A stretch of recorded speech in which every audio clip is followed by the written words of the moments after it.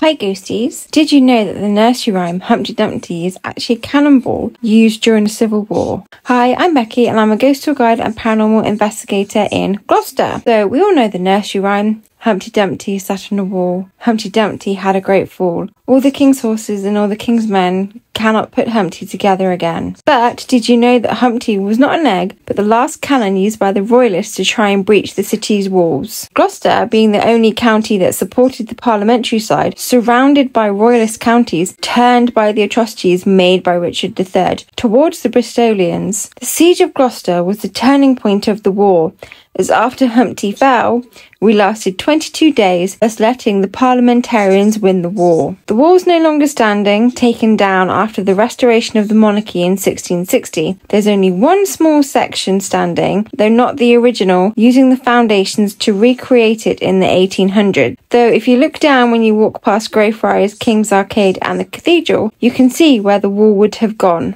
And if you ever get a chance to come on my tour and go to the Old Crown Inn, make sure you listen out for the cavalier who's been heard every day. Have you ever noticed the markings on the floor?